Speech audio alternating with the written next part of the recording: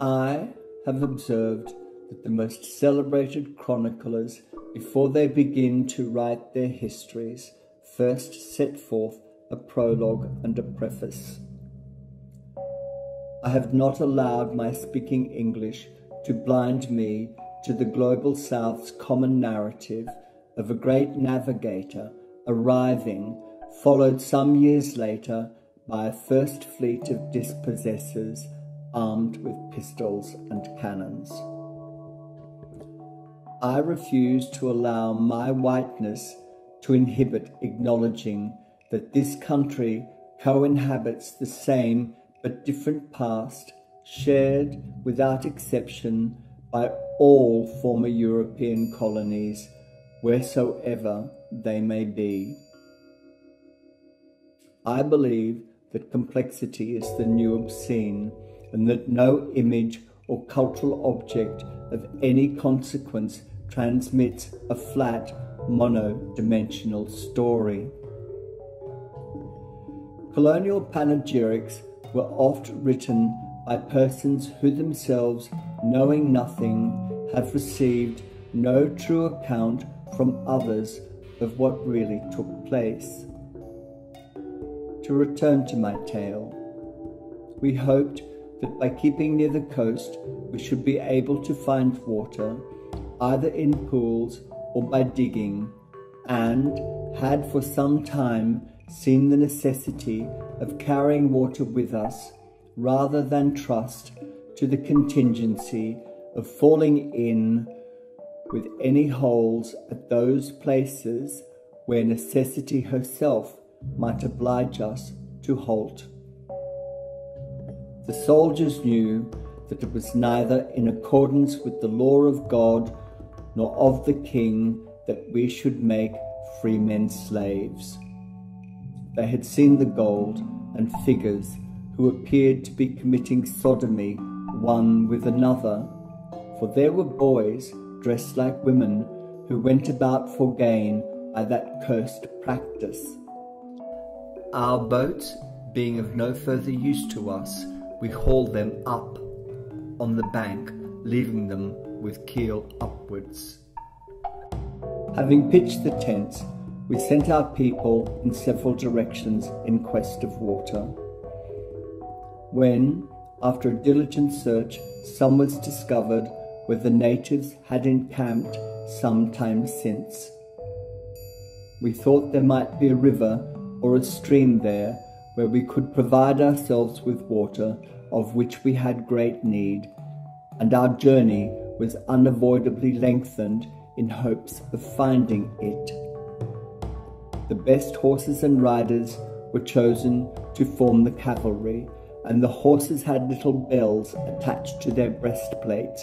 The Indians thought that the horse and its rider was all one animal, for they had never seen horses up to this time.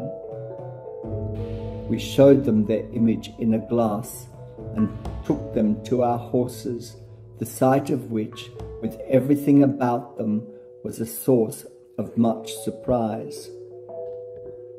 Having passed the heads of some lagoons, the country becomes exceedingly brushy and assumes a greyish gloominess.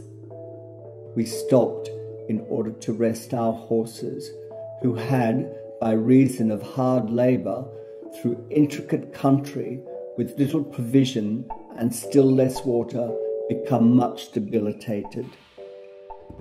The country at the verge of the horizon southerly is in flames, being fired by natives, and some were of the opinion that we should fall upon them that very night, for, as the proverb says, who attacks conquers.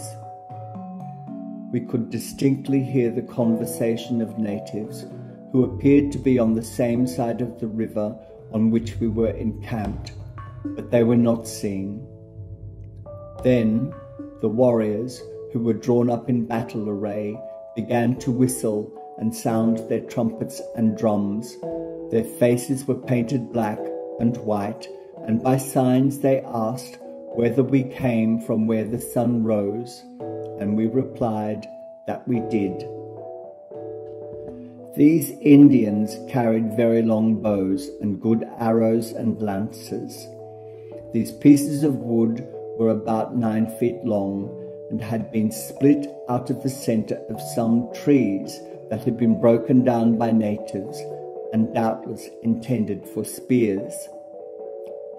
The captain told them that we came from a distant country and were vassals of a great emperor, and that they ought to acknowledge him as their lord, and it would be to their advantage to do so, and that in return for the beads they might bring us some food and poultry. They replied that they would bring the food for which we asked, but as for the rest, they already had a chief. Being desirous to continue our journey this day, we left our resting place and entered a dense, bushy scrub, abounding with the same description of plants as I have frequently observed. We continued in the vale all day in order to make some general observations relative to the natural productions that would be so beneficial to the settlers in this fertile tract of someone else's country. Near our encampment was a native grave. Its regular manner and systematical mode in which everything connected with it is disposed led us to conclude that this mausoleum contained the remains of some person of eminence, either a chief or one who had acquired from his skill in hunting the respect and awe of his countrymen. Then, when the governor saw how rich were these lands, he ordered another fleet, much larger than the first, and took formal possession of this land in the name of His Majesty. They bought jewels of gold, and we gave them beads in return, and the beads were valueless. It will be said that in spinning old yarns, I am forgetting my narrative, so let's get back to it. If, in defending ourselves, some natives should be killed and others hurt, theirs would be the fault and the burden, and it would not lie with us. The hills produce a slatty stone, and it is the opinion of some of us that coal might be found beneath its surface. But the difficulty of turning any such production found here to any colonial use or benefit renders its examination scarcely worth the expense it would naturally occur. They insisted on saying that if we advanced beyond the palm trees, they would kill us, and the cannon shot forth lightning, such as falls from heaven. The warriors, with their feathered crests waving, attacked us hand to hand, and hurling their lances with all their might, they did us much damage. Perhaps there are few instances, as we have seen none in our journey, wherein a greater tenacity of life had shown itself than in this instance.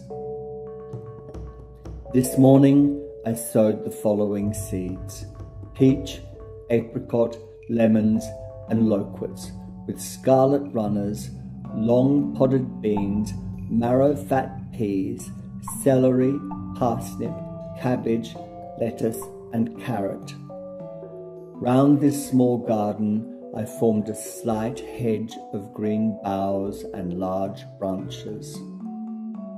When the soothsayers and wizards and many priests had got together and made their prophecies and forecasts, and performed all the other rites according to their use, it seems that they had said by their divinations that they had found out we were men of flesh and blood. While attention is called to the great treasures which were sent to their majesties, we often overlook that this transfer of wealth continues, now in the form of outrageous profits repatriated to the still equally distant stakeholders. The same but different exploiters of what were and continue to be the traditional lands of the peoples who occupied the global south before the arrival of the great navigators. It will be said that I am always turning aside to tell old stories. However, it is surely more than mere coincidence that both Cook and Magellan were killed by those on whose lands they were intruding.